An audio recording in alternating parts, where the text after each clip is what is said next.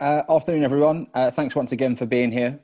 Anyone joining for the first time, I think the whole purpose of this hour is just to leave you feeling like it's actually possible to be effective salespeople in the current climate, and I think more importantly, to leave you with some actionable takeaways that just make you, at worst, marginally better at prospecting. And I suppose that's just a call to action for the panel today, just to make sure that we try and wrap up some of our points with something where someone can actually take away and put it into practice.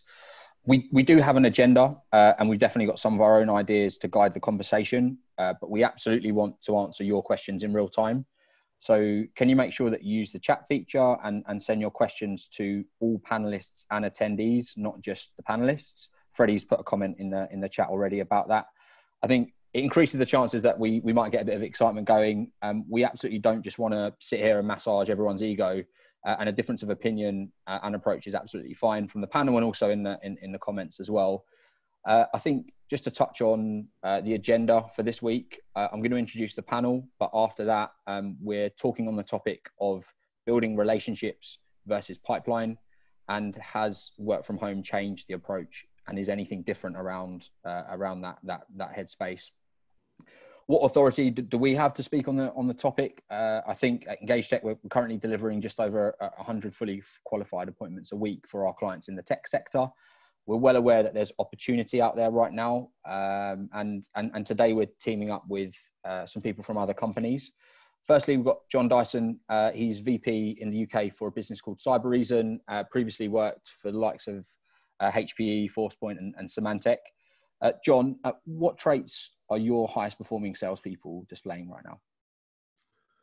I think the majority of them have gone through peaks and troughs in terms of their attitude. So most are used to working remotely, but they've still had to go through that acclimatization of we still have to entry into an opportunity. So it's that relentless approach. They know that they now need to increase their output, so whereas before they may have been focused on 70 to 100 calls, it's now closer to 150 calls and having to get hold of people.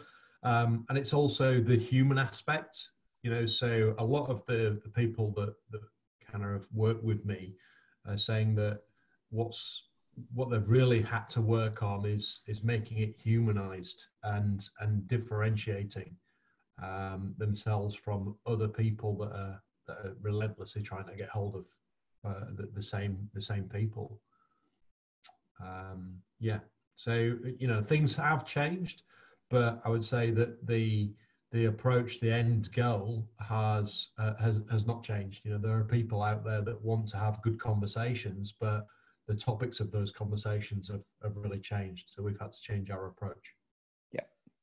So people increasing their efforts and output and also doing their best to stand up for the crowd, being unique and authentic. Yeah, absolutely. The human element is particularly important. There's a lot of people out there that are not used to home working and are really struggling with the mental approach to home working. So we have a task at hand, and that's to gain a contact, to gain a meeting, to gain an interaction. But what we've got to be mindful of is that we're building a relationship at the same time. So that call might not lead to a meeting straight away, but you can look to build a relationship where a call in a week's time might turn into an opportunity. So, it's really important that we build those relationships over a prolonged period of time too. Sure. Thanks, John. Next up, we got Ben Smith. He heads up a business development team for a company called Reachdesk, who specialize in direct marketing and supporting engagement across the sales funnel. Ben, how have you typically been starting net new conversations in the last month? Yeah, it's a really good question. So I think it's about taking a really targeted approach during this time. So thinking about every conversation that you want to have and understanding where that's coming from. So before we even get into the conversation, I think it's about finding which companies are doing well right now, which companies you can make an impact with, That might be looking at like the inbounds which are coming in and then putting together a list of similar companies to really target that way. It might be looking at your existing customers and finding out who are the power users right now, and really speaking to those customers that you have access to find out what questions they're asking themselves. Once you then get all that knowledge together and understand what's going on with these people every day, you can then really take a targeted approach. So it might be that you're reacting to triggers a lot more. So looking at new job funding. For us, it's working on sort of events that have been cancelled and seeing how we can target our messaging that way. Then it's about the personalization piece. So reading blog posts which these people are putting up, reading what's going on their Twitter, LinkedIn, even Facebook, understanding their home challenges as well as their business challenges.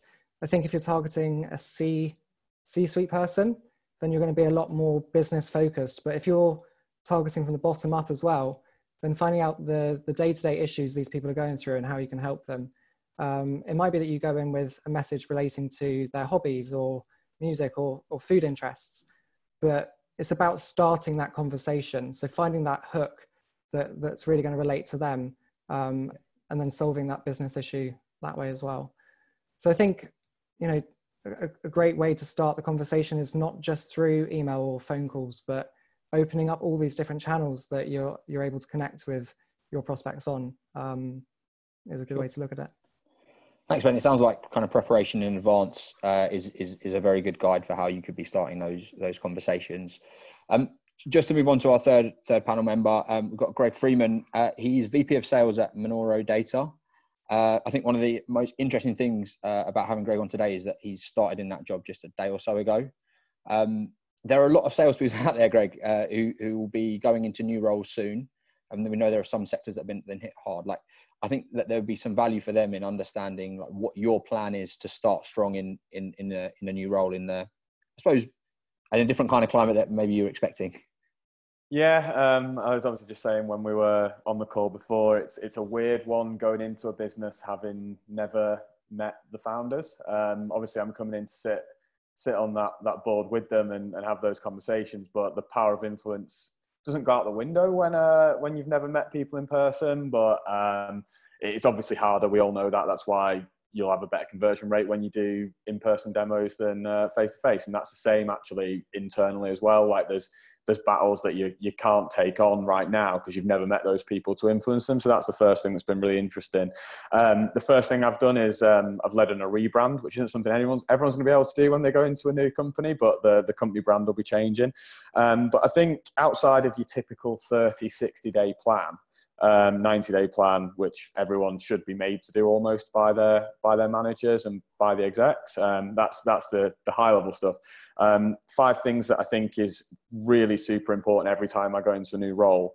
So the first is the foundational work. So working out what messaging has worked and hasn't worked. You can do that in the obvious way, which is if you've got SDRs, AEs who are currently successful, speak to them. The next is to speak to current clients. So do ask them the tough questions. It's not all about, what do you like about the product? What do you like about the brand? What do you like about the company? Ask them what they don't like. It's quite good it's quite a good opportunity for start to get the key almost CS data that you might need. Like you might find that customers aren't as solid and sticky as you thought they were, all that kind of stuff. But also it shapes how they want that journey to look. You need to nail a niche. I think whether you're coming in as an SDR, an AE or a VP, it doesn't really matter. You've got to work out a very quick way of learning to be good within a particular space or a particular vertical or a particular group of people, because that's going to be the quickest way that it starts to snowball. So get focused early on just a pocket of people, a pocket of account types that you can learn the software, learn the product through those is probably the best way of doing it. And then obviously you can expand out to other verticals. A big one for me, and I'll probably end up talking about this a little bit later with the importance of relationships, is to build relationships within the wider ecosystem. I think it's something that a lot of people, especially when they're new to SDR and new to AE, and they don't do as well as they could. So find people who are like them and build those relationships, not only with customers or prospects, but other people who can help you within the wider ecosystem. And then obviously you need to plan and map your accounts, and that's going to be a really big one. And you're going to have to sit down and do that, work out what those accounts look like, who the champions are, who the DMs are, etc. But yeah, I think there's a few things there that you can just do as soon as you start any job that are going to add value and hopefully help you pick up the software quicker, but also help you build all sorts of relationships quicker. Sure. Thanks very much for that, Greg. I'm sure there's plenty of people that will take some value from that. One that I hadn't considered before was focusing on a particular sector to really kick things off. I think that's a really good one. Just rolling into the agenda for today, we've got a kind of balance that maybe needs to be found between generating pipeline and purely starting relationships. One thing that I've seen as a throwaway comment on a lot of conversations around just selling right now is a word of empathy, and it's something which I've probably been guilty of using myself. But I think that we needed to sell with empathy before, and we still do now. But what does that actually mean? And yeah, John, I think you kind of alluded a little bit to this when you were introducing yourself earlier. What does selling with empathy mean to you? I think to me, it's we have to be cognizant of just the kind of the situation the people that we're trying to reach or that we are reaching are in. First and foremost, you don't know that that they could be in a challenging situation where they're away from their loved ones. I mean, I can give you a point of reference. We've got a prospect that his wife is having their first child, and he's working from home because he can't go to the hospital, and they've got a video link so that he can still be there, but he's not allowed in the hospital because of obviously the situation, which I found a little bit crazy, but it just gives you an example of kind of a thought process or a situation that people are working through, as well as with their their working life.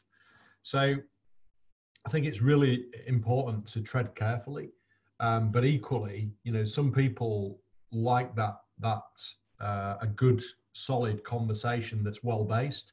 So I think it was both Ben and Greg alluded to this, that do your research. Don't just call up and look to push something that because we're looking to hit that end goal. It's more important than ever to go with something that's conversational. So what I try and get the team to do that I work with is don't just talk about things that are happening in the industry. Try and stay away from the whole COVID kind of opinion. Have something else to talk about that we're either seeing or that's happening to you individually, what you've read. I've noticed that a lot of customers or prospects are doing a lot more online courses and a lot more reading. So it's just really having that empathy to build that relationship, and not just straight into the reason for the call. Just to give you an idea as well, I did ask a customer how many calls they were taking in one day, and one customer had over 1,000 calls, individual calls to their mobile in a day. It was an insane number, and so they're even getting to the point now where they're looking to take their mobile and forward it, or look at different ways that they communicate within their business. So yeah, we have to be cognizant of that. Does that change your expectation on salespeople to sell? The fact that they need to be more for you has that changed the dynamic, or is it just you still expect them to do that, but they just need to do it better because they need to be more aware of? No, I mean, situation. We have I would say that we've got 4 or 5 approaches. So one is, obviously, we use EngageTech to do some proactive calling through what we would call warm data, but also we use your data. We have another approach, which is we're sending out things like care packs or Kindle vouchers, or we're emailing things out to the customer, trying to provoke the customer or the prospects to inward bound call us. And it's been pretty successful in that most people are either actively calling us to thank us for the gift, and we'll then entertain a conversation. And we've probably seen, we wouldn't normally do that, but we've probably seen around about a 30 to 40% increase in the number of people inbound that are calling us. Working with partners. So, obviously as a vendor, we have a strong partner network. So we're spending a lot of time working with our partners, trying to understand their customers and using their expertise and their reach, because they can have a more varied conversation. And then the final one is looking at how we can add value back into the market that's not just about talking about what we do. So two of the things that we do is, one, we've been putting golf lessons on for prospects and customers, which we've had 500-600 people attending across all our potential touch points. And then the other one, we've been putting comedy acts on. So on a Friday, we have half an hour, 45 minutes of different comedic acts. And that's more about generating association to our brand. So there's nothing about what we do as a company. It's more about, giving something back. Yeah. And when you put all that together, hopefully you start to generate more kind of association with the brand, and it's less aggressive in your face sales approach. Yeah. Thanks, John. I think that ties in quite closely with what the thought process is at Reachdesk, then, I'd imagine. And there are probably some parts of what John described, which is very much in line with how you support companies. So how have you seen businesses use your services to support that kind of empathetic approach? Yeah, so I think with empathy, you just really have to understand the situation of that person you're trying to have the conversation with, which it can be quite hard. So, doing your research on LinkedIn, if you see that somebody's got some children, you can probably understand that their workday is quite a challenge right now. Imagine trying to be in the office with children running around everywhere. It's quite hectic. So how can you earn your right to have that conversation when they're busy? Like, they're busier than they've ever been.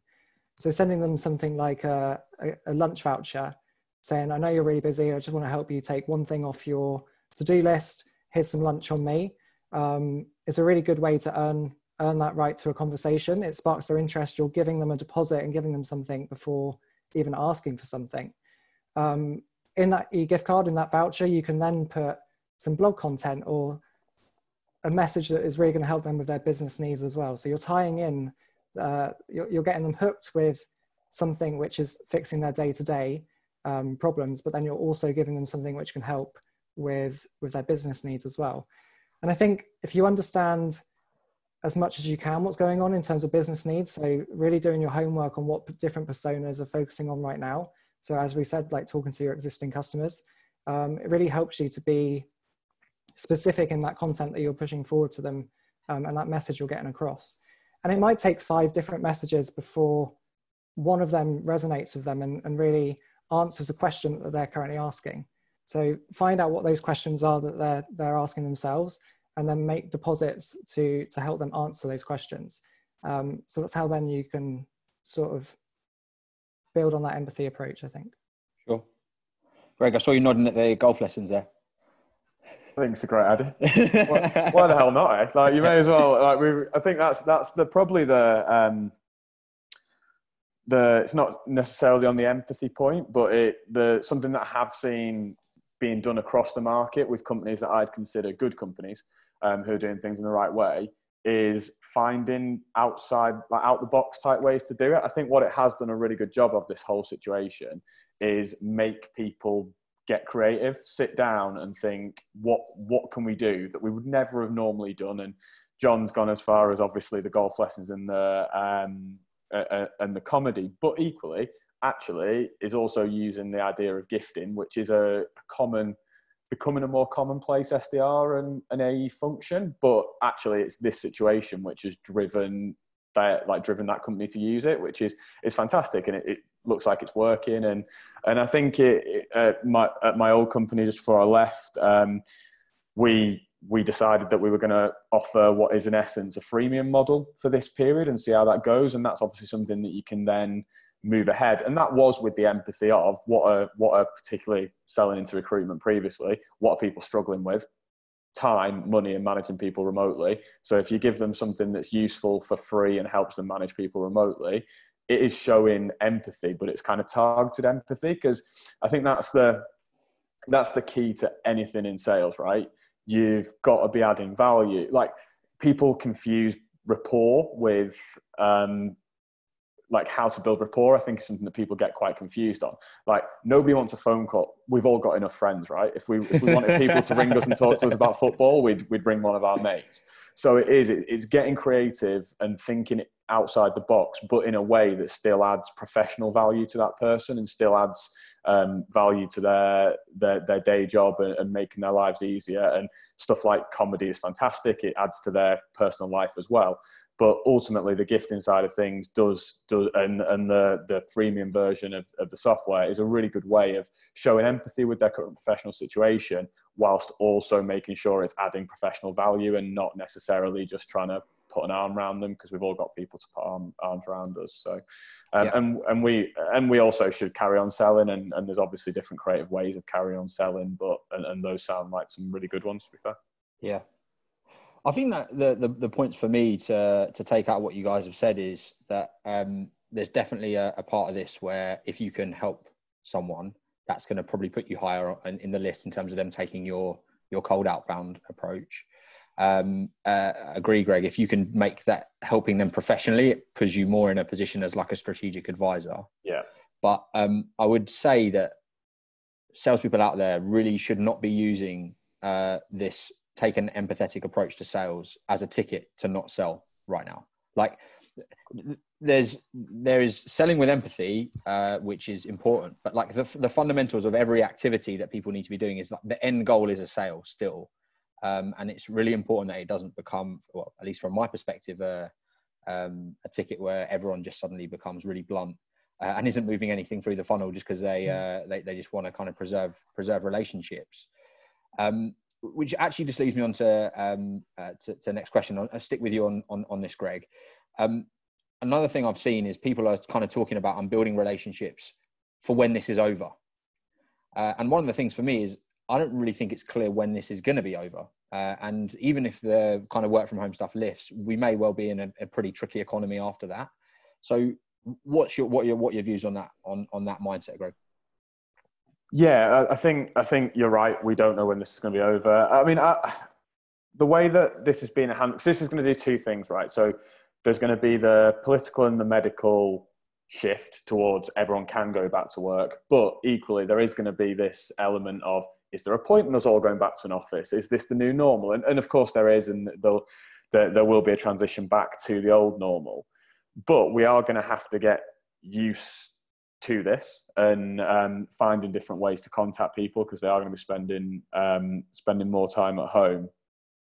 But I think the big thing with what you said about not dropping off from selling and linking to the whole empathy piece is there are certain areas of industry right now which are flourishing, and I think it's all about who your audience is, knowing your audience, knowing your market, knowing what's happened in it. I saw a really good list actually that someone had done the work that we all probably should have done when this happened, which was to literally break every vertical down into a scoring system and go, who's succeeding right now, who's failing, let's make sure we're speaking to the ones that were scoring as a 1 and not speaking to those who are 5. So examples of that were the ones were things like medical devices, pharma, supermarkets.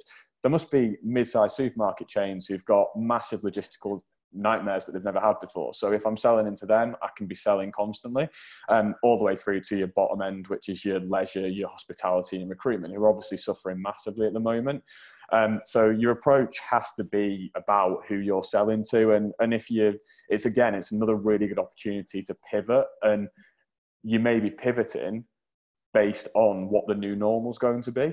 If your software and your product development doesn't align with the future world as we're going to see it, then you probably need to be engaging your product team, engaging your marketing team and saying, how are we pivoting as a whole business, not just me as a salesperson? Because I can go out and I can speak to a different vertical, but if the product doesn't align with the success in that vertical, if the marketing messaging isn't aligning with the success in that vertical, that isn't going to be successful for me as a salesperson. So make sure that you're speaking to the group around you, and as you are driving these outside of the box ideas, make sure they align with what everyone else is thinking, because that's how you're going to be a success as a salesperson, and therefore making the business more successful off the back of that. Yep. Sure. And I think that that's so important for people in sales development on this call to take note of, which is right now, there are still companies out there who are profitable, who have probably seen some benefit from the current climate in a professional sense, and are very much worth prospecting into in the here and now. And if you're looking for a better way to target potential customers and actually sell right now, rather than just build relationships for when this is over, focus on those industries. I also think it's a good time to be talking to those people that are in those industries that aren't doing so well right now. If somebody has been unfortunately let go from a company, then they're going to have another job in the future. So, you know, as sad as it is, they probably do have a bit more spare time on their hands. So if you're looking to build those relationships for the future, I think it's still important to engage with these people and have those conversations with them as well. Because if you can still solve a problem that they faced in the past and are likely to have in the future as well, and you can help them out in some way with starting that conversation, then I think that's a really good way to build that relationship up. Great, Ben. I just want to jump into a couple of different questions which have been thrown by people when they were registering, and also in the comments so far. I have a quick question. If SDRs are going to use telemarketing as an approach to book appointments, aren't they being met with potential prospects' voicemails, since majority of people are now working from home? And how would you solve that situation? John, how have you found people on your team in terms of telemarketing, speaking to or hitting voicemails? How would you typically approach that? It's a real challenge, that whole situation. I think that you've got to get the balancing act right between you want to leave a message, but I guess I can only talk about our experience. So my team don't leave a message unless they've already got a pre-existing contact or relationship with the individual. The reason for that is that what we're typically finding is that, and we've tested this with existing customers, is that they're not listening to their voicemails. They're working off WhatsApp, they're working off Slack or different communication methods. So they know if it's a voicemail that's been left, it's typically not someone from the business. So they've moved their communication method. So I just think that, our experience has been a negative one. So we would have that individual down, and we would look to recall that individual within a usual process.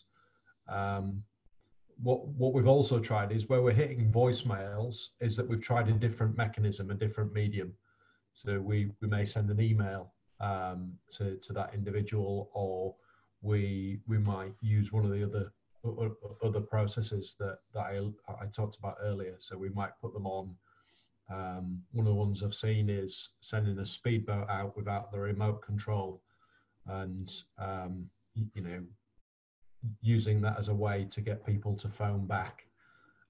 It's an interesting one, but it's got a 50% hit rate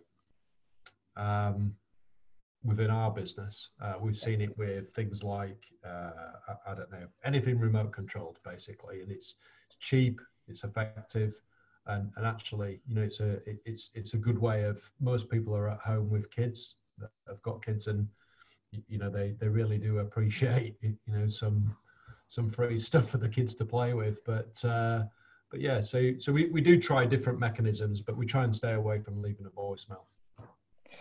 I think on that point, it would be very unlikely, I think, that a prospect would listen to your voicemail as a cold interaction, and then think to themselves, I'm going to now pick the phone up and call this individual back. And so if you are going to leave a voicemail, I would definitely be accompanying it with contact on another platform, whether that's an email or a message on LinkedIn. Greg, sat up there. Don't know if there was something you wanted to.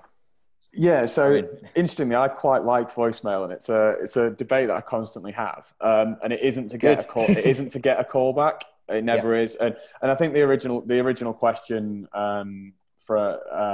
that was put into the panel, I think it was from Amigo. Yeah. That's a data thing, realistically. Like what he's obviously describing there is if you're calling office phones and they're not being forwarded through. If you've got a decent data provider, whether it's a Cognizant, a Lusher, a Lead IQ, whoever it might be, you should be phoning mobiles. And when I say I like voicemails, I tend to only like them when I'm phoning mobiles. But I don't see them as a way of getting a call back. It happens 1 in 1,000 times, and it's the best moment ever when it does happen, and that's when you've like kind of nailed your pitch. But I think what I've always found it is a decent additional touch point, and like John says there, you've got to build it into a wider plan. But at least when that person goes, I've very often had, oh yeah, you left me a voicemail, didn't you? And I'm like, yeah, I wasn't expecting you to call me back, but I'm glad that you remember that, and I'm glad it gives you a bit of context about why I'm calling you again. So I actually do quite like voicemails, but very much as a touch point where I'm not expecting comeback on it, rather than if I don't get a call back, I failed kind of thing. It's very much a brand awareness, personal recognition piece rather than a callback requirement. Yeah, agreed. Ben, have you seen much of a shift in like the time of day that you're getting people on the phone or contacting them? Because that was something that someone put in the form when they registered for this, which is what are the best times of day to prospect? Yeah, I mean, for me, I've been struggling, to be honest, to get people on the phones. Even with having direct dials, I think people are just inundated with phone calls right now. And I think most people, I know when I look at my work process, I'm in front of my laptop all day. Like this is where I'm kind of hanging out. So previously to all this, like the most success I had when targeting the C-level decision makers was always early in the morning. So sort of from 8 o'clock till 9 o'clock. That's when I would like to get all my calls done. And then around 3 o'clock was typically good as well. So, I think just think about your day-to-day and your processes. Like when are your quiet periods where you're not writing emails or you're not doing all of your tasks, and that's probably the way to look at it right now.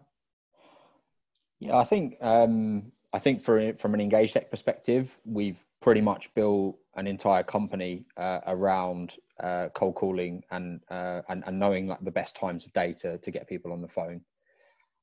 We know that there's definitely like a little lift around 2 p.m. Just like it's a pretty random like pocket where you can get people, but our entire working day is built around 2 periods. One is start, so 8:15 until 10:30, and then a second period from 4 until close of play. 5:36, you can definitely still get people, and that in both of those periods, what we focus on is very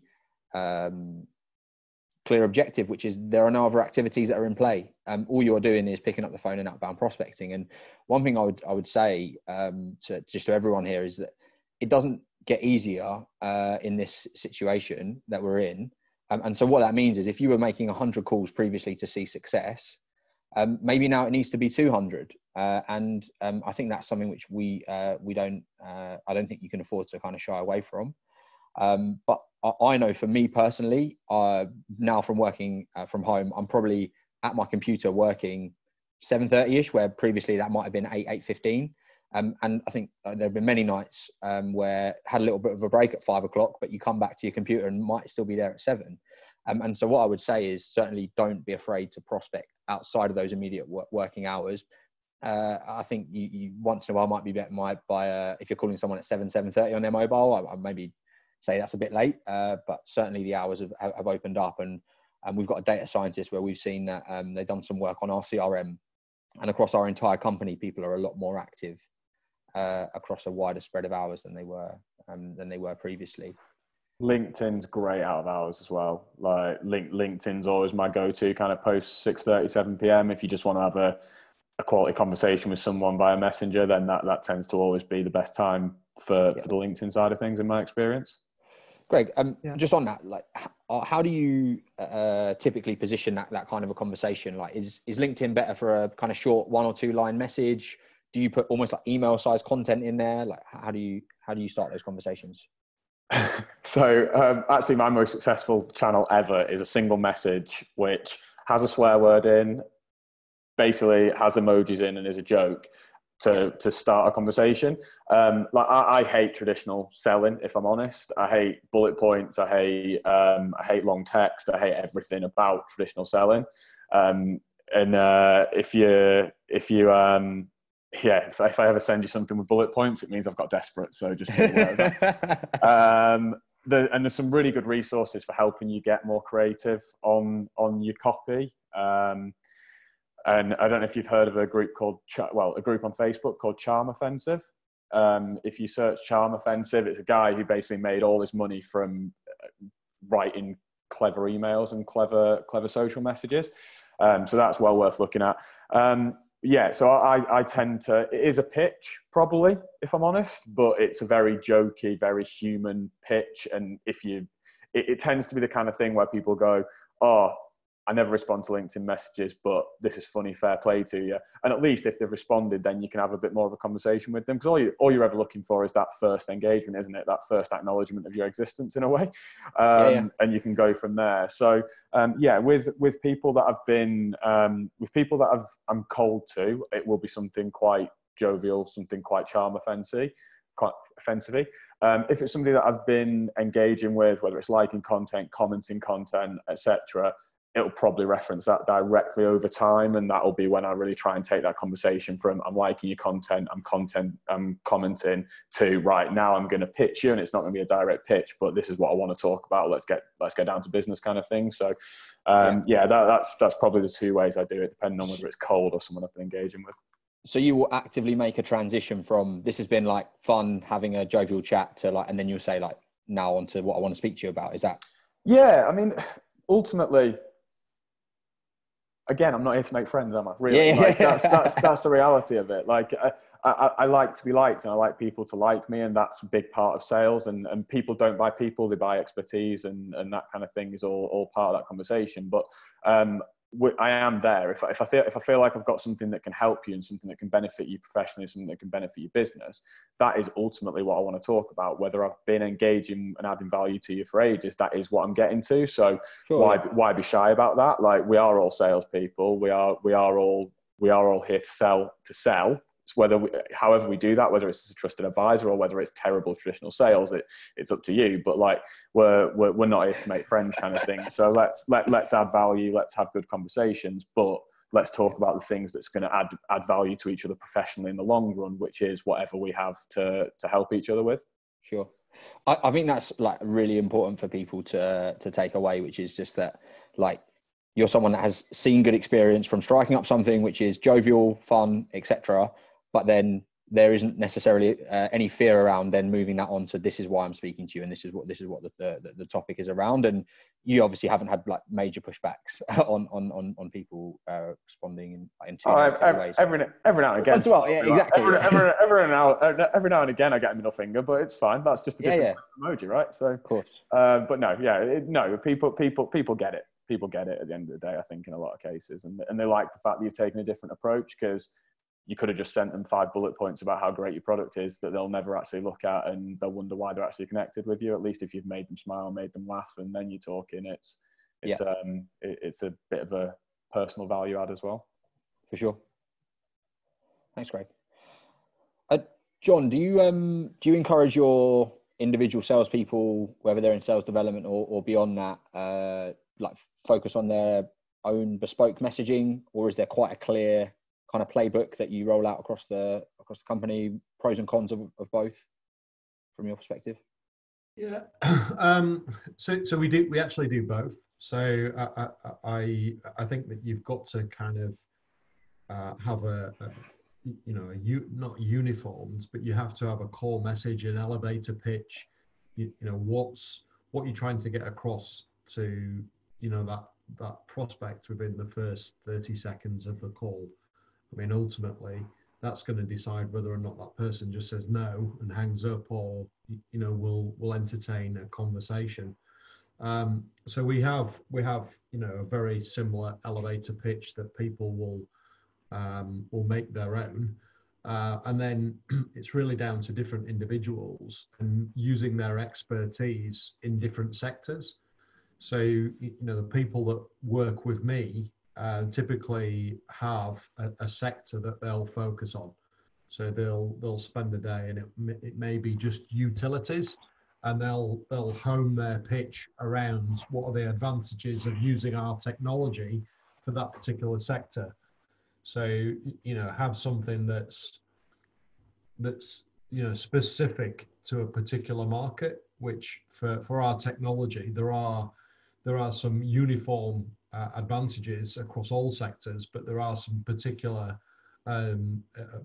points that only apply to certain sectors. So we make sure that we don't cookie cutter everything across the board, that we tailor it per individual or per sector that we're trying to target. And I think it's important as well, particularly with trying to keep your own sanity, that you add, you have fun with it. You get, we're all used to working in environments where people are doing similar sort of things around us, and it kind of helps you with your motivation. So when you're at home on your own, so what I try and get the guys to do is or the team to do, is to take regular breaks. And look to, I like the core selling time. We start at 8:30. We have we then work through till around about 11, and then the guys have a little bit of time off, because we're finding across lunch hours it's more optimum. So I like the guys to have a break around about 11, because between 12 and 1 we're finding that we're getting hold of people a lot more regularly. Or between 12 and 2. So we're varying the hours that we're working. We're not keeping that rigid, and we're just seeing what's working and what's not. And we're asking for opinion from people that we end up having conversations with, what's work, what they've seen, what's good and bad. I don't think there's a tried and tested method. You've got to keep, evolving. And I think, the panel of I've certainly picked up some good ideas from the panel today as well. Thanks, John. And Ben, obviously you're probably doing this day to day, like feet on the ground more so. For you, do you find that you like the freedom of like prospecting in a personalized way for you, or do you have a playbook that you follow? How does that work at Reachdesk? Yeah, I think it's important to recognize everyone's individual strengths. I've got a BDR, Nabila, and she's really great at creative writing. So she can whip out some like really fun poems to prospects, all about Reachdesk and how we can like help with their direct mail needs and stuff. But it's just so funny and so lighthearted. And I think if you've got BDRs in your team that have these skills, then they should be able to use it freely. Especially now when there's so much doom and gloom in these messages. Like, I don't want to read a message or an email that's starting with COVID-19. Like, I know it's about, like, I'm bored of it. Like, if you can prospect me with something a bit of fun, a bit of humor, then I'm way more involved. Like, that to me is cutting through the noise. So I think there needs, like, cadences are still really important and going through those processes, but those out of cadence actions where it's like a LinkedIn voice note or video message, or if you're sending a vidyard, for example, like, they're really great channels to be using, and you can bring your personality into those channels because it's a lot more face-to-face than what it is just over a cadence. Yeah. I think that backs up like something that John said earlier as well, which is that the salespeople right now for him that are showing the best results are the ones that are working hardest and the ones that are standing out. And I know that a short poem would stand out a lot more than the 4 or 5 lines standard format email that probably comes into my inbox 50 plus times a day. I just wanted to move on to another question that came through. Biggest objection now is it's not a good time because of COVID. What can you do about this objection? I wouldn't mind just kicking the discussion off. I've always been of the view that if someone gives you an objection within the first 10 to 15 seconds of the call or conversation that you're having with them, it's highly likely that you have identified yourself as a cold caller or not done an amazing job of the first 10 to 15 seconds. And the reason why I would say that is I know some people who are amazing at cold calling, and it's not luck. And they are very rarely handed an objection within the first 10 to 15 seconds of the call. I think personally, you have to be willing to handle those objections quite early. You know, if they do come at you, be prepared to handle 2 or 3 before the conversation actually ends, and be prepared for it. But I would, if you're facing that objection consistently, probably look at what are the things that you're doing in the first 10 to 15 seconds which you could improve on to avoid that objection. And the COVID one right now, there are some people that are definitely going to be using it with good reason. There are also others. If you're getting 1,000 calls a day, as the customer that John referenced earlier, you're going to get pretty good at getting off the phone quickly. That is going to come through generic objections. And COVID is the flavor of the month, maybe the flavor of the quarter, maybe flavor of the year, I'm not sure. But the point is, go back to what you've done on the call. Did you say, is that someone? And that probably identified yourself as a cold caller straight away. If you're making 100 plus cold calls a day, there are probably periods where you drift off. You might not be ready for the call. It's all about, I think, bringing the right energy to the conversation to make sure that you don't identify yourself as a cold caller. A couple of additional tips on that, which I've seen work well. If you are going through periods of outbound prospecting, try and stand up rather than be sat down, and the body language change can really impact how you speak on the calls. And another thing for me would be to introduce a mirror to your workplace. Typically, if you're going through periods of not being successful and you look in the mirror, you're not going to like what's looking back at you, and you can use that mirror to guide your body language. Smiling, those kinds of things can really have an impact. Greg, I noticed you jumped off a mute there. Did you have something you wanted to say on the topic of the COVID objection? Yeah, in a way, but more in a context of what you just said, which is obviously, yeah, if you get an objection early, I think the thing with an objection early is that nobody's, like, they've not even thought about the objection in reality. They have objected because you're a cold caller. But what we've got to remember is there's nothing wrong with being a cold caller. There's something wrong with being a bad cold caller. So I can't remember, somebody on the chat, I think it was Varun, just said, like, what are different things that you can try? So I'm sure most people listening have tried this, but telling people that you're a cold caller, like, one of my favorite lines is, look, Callum, this is a cold call. You ain't receiving them. I ain't making them. But give me 30 seconds and we can get through this, kind of thing. Like, it just stuff like that. You're not going to get an objection because they're shocked that you've told them that you are cold calling them in reality. Because you can call it whatever you like, right? You can call it a smart call, you can call it a planned call, you can call it a cold call. But ultimately, if they've never heard from you before and they pick up the phone to you, there's never a good time for that. If there was, they'd have put some time in their diary for it.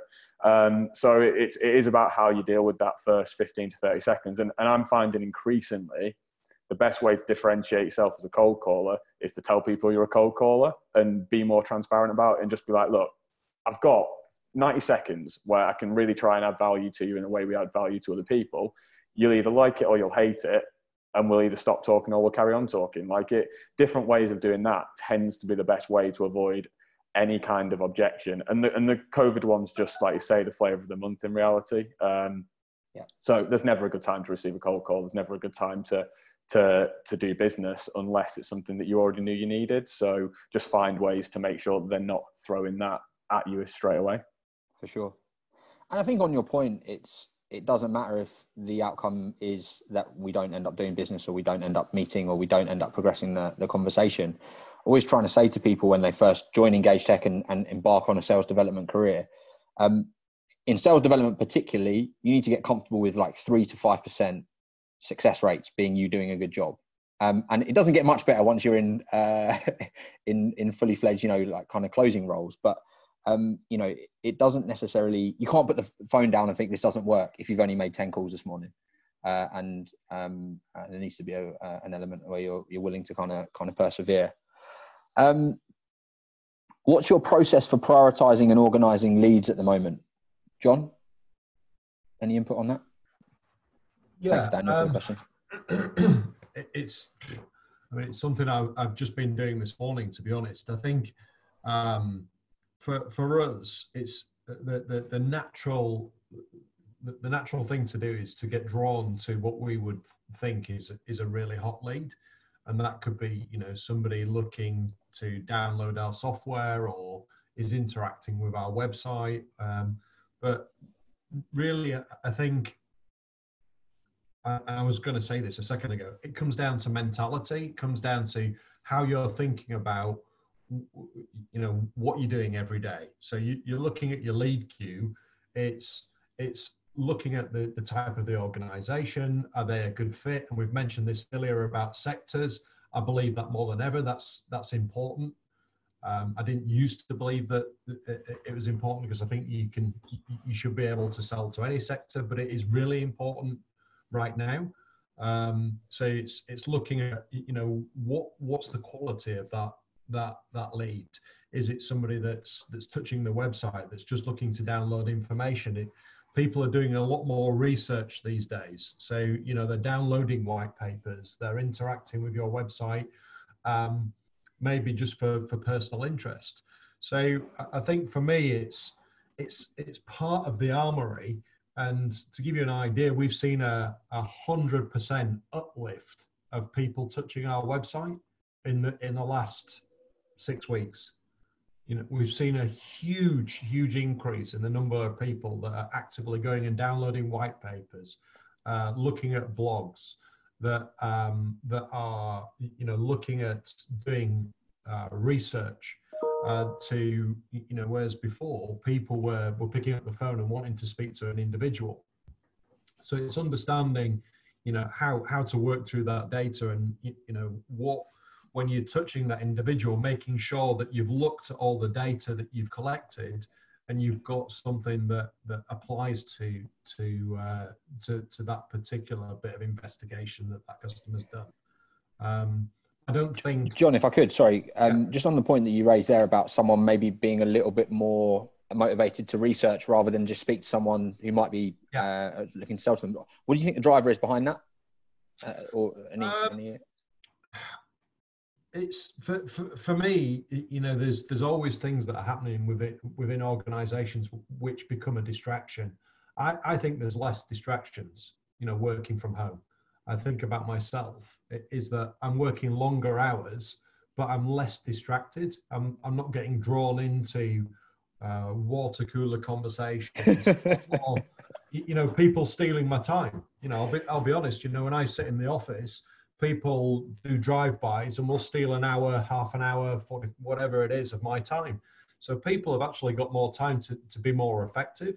And I think that people are spending time researching what they're trying to deliver, maybe not immediately, but they've got more time to plan. And we're actually starting to see that data coming through. I think it takes a little bit of time to filter through, but we're seeing that across the globe, that is uniform across our entire business.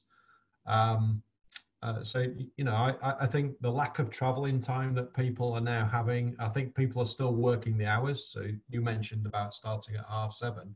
I think most people are starting at that time.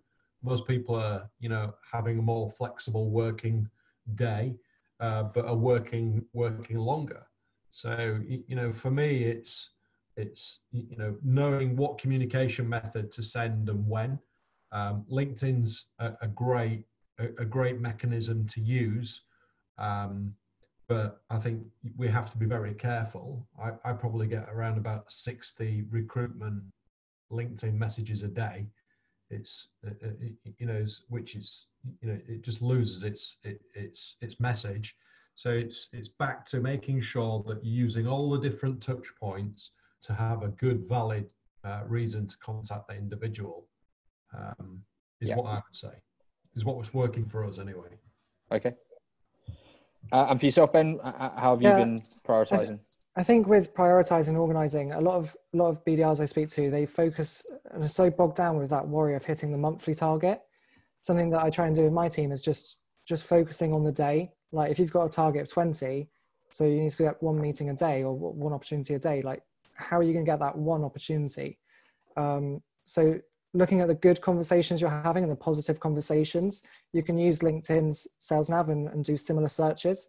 So all that information you already have about that persona and that specific person is going to be quite relatable to another person who has a similar job title or in the same industry, whatever it is. So use the knowledge that you have at hand and really apply that to the conversations that you have with other people, and just really focus on getting through each day rather than worrying about the month during this time.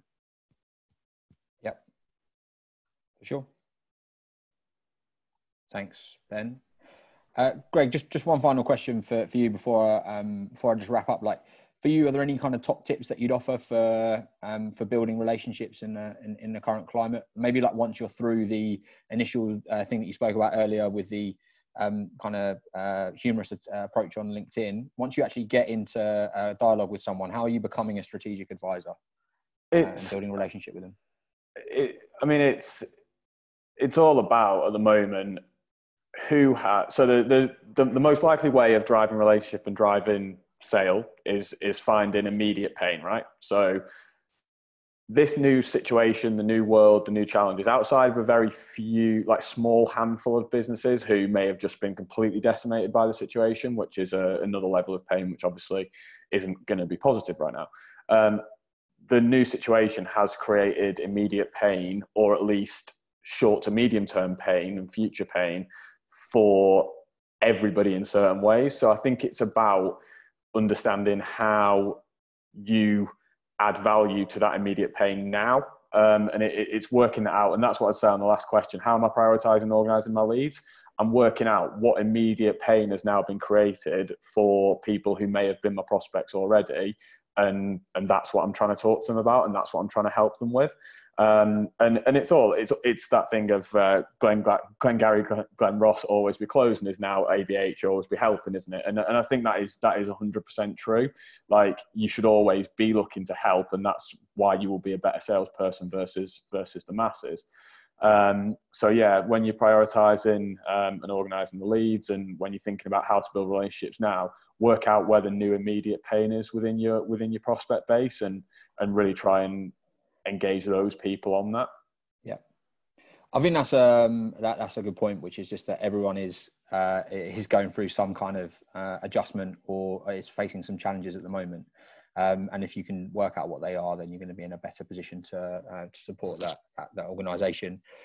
Just conscious we've got a minute left. Just wanted to wrap up on some of the headline points. I think for John, it's agents that are outputting more on a day-to-day basis, and also willing to stand out. And while everyone's zigging, they're zagging. And I think if you look at what Greg said about his kind of humorous approach and an ability to just stand out from the crowd, I think you kind of really backed that up, and Ben referenced the poems as well.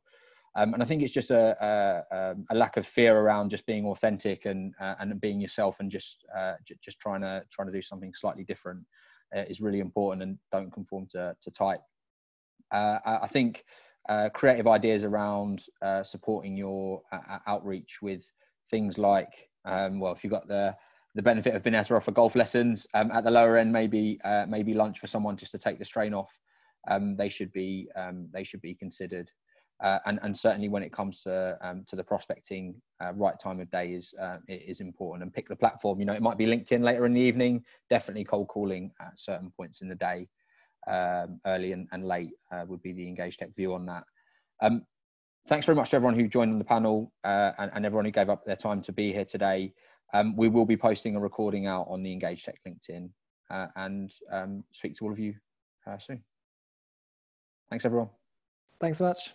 Bye now.